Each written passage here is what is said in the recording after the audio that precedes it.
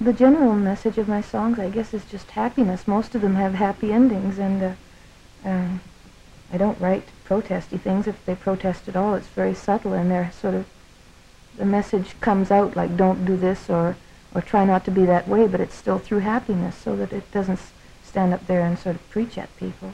As a matter of fact, while I was here, or while I was in Toronto the last time, I got a bad review, and what the review amounted to, I think, was that I was too happy, and he criticized it for lack of depth. It was sort of like everything was happy, you know. He said I wasn't saccharine, but I was a little hearts and flowery. That's what he said.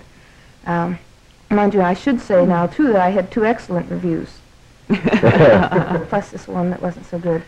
And so he criticized me for being happy, and that's what I think my songs are. I can't explain it any more than that. They're just, even the sad songs aren't depressing.